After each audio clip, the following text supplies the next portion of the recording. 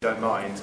Last night we had the unusual situation of a manager at QPR saying that he was criticising the fans for leaving early, saying the team needed them.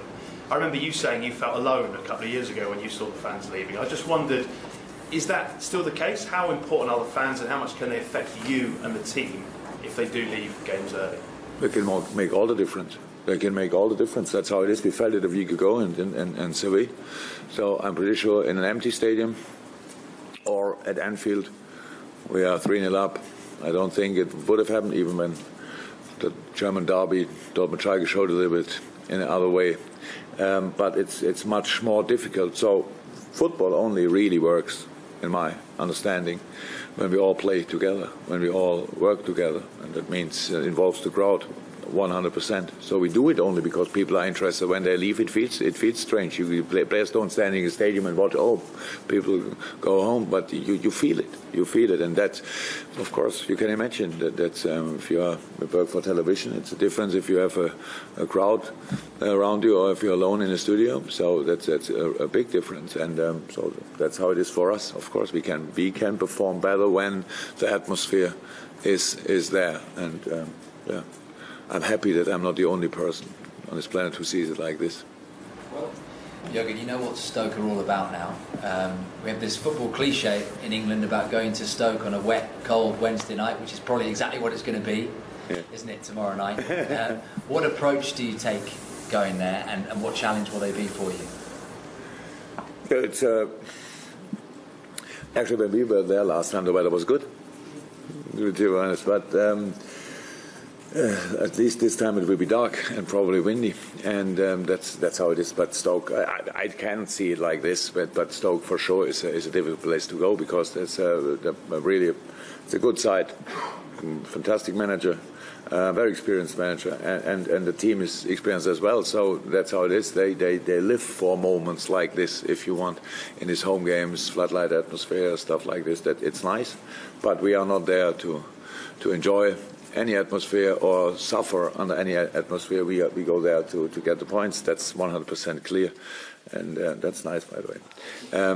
That's 100% clear, and that's what we have to show. But that it will be difficult, yeah, you're right. We know about that.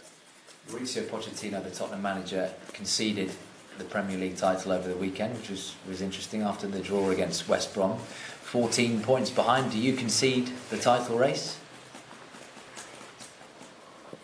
Oh, if I can see, I see the title race. Concede. We are close enough to see it. Yeah, I have no clue. So I don't know what I saw. I saw the game against Huddersfield.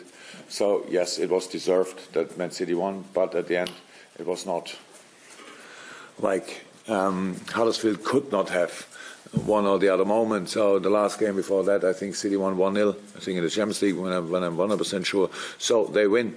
And as long as they win, nobody else has a chance.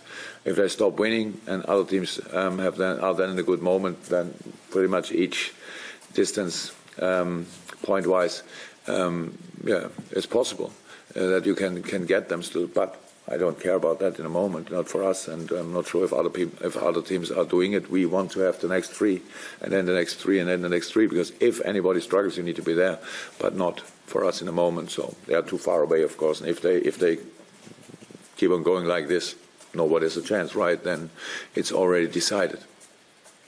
James? Just looking back at last year's game at Stoke, how big a moment was that for you in terms of your top four hopes and the character that the players showed as well?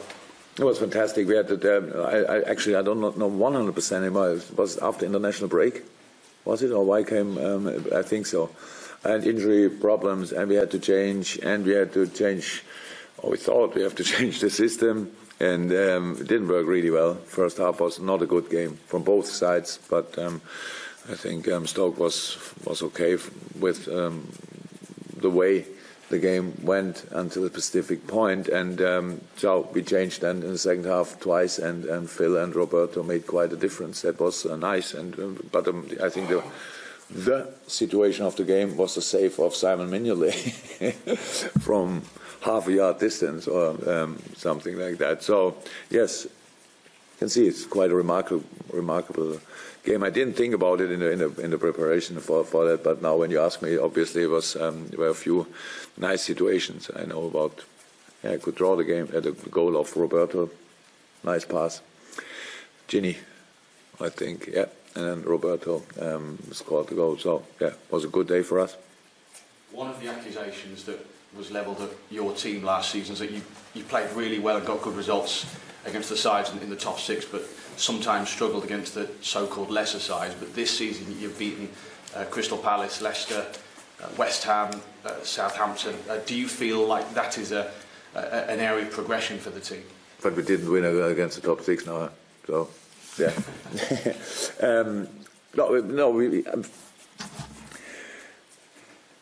Yes, we made progress, 100%. We became more clinical, especially more patient in the right way in specific games. Very important for us. But last year we had a few really good games against. I don't even want to use that word, against the teams the other teams. So we had good performances, but we didn't score. That's how it is. That happened already this year again. It's not. We could still talk about this, but it's not important anymore. We are now match day 14, probably 13, and then we have to consider that the shape was the most moments really good. We were in a really good shape. Did we get all the results? No, that's 100% true. But we feel on a good way. We feel really on a good way, and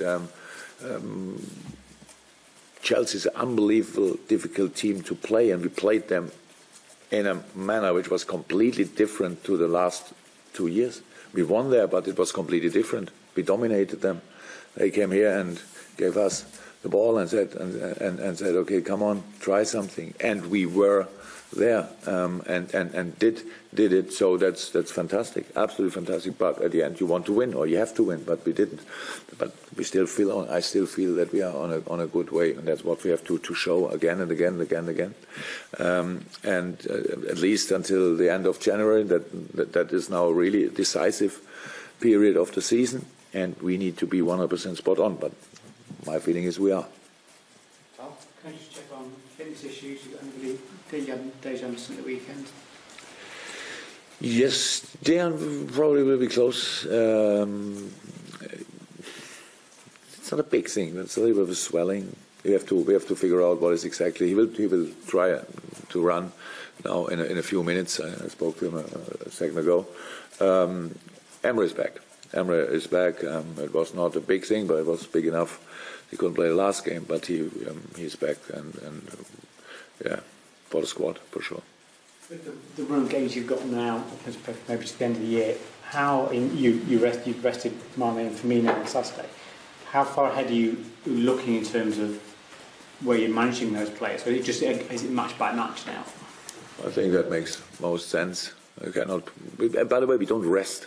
We use other players, and that implicates that there's a rest for another player. But that was not especially not the reason for this game now. For the last one, we thought against Chelsea, maybe he needs a rest or whatever. No, it was really more we needed fresh legs against Chelsea, and that's what we wanted to have. And actually, I thought it worked quite well.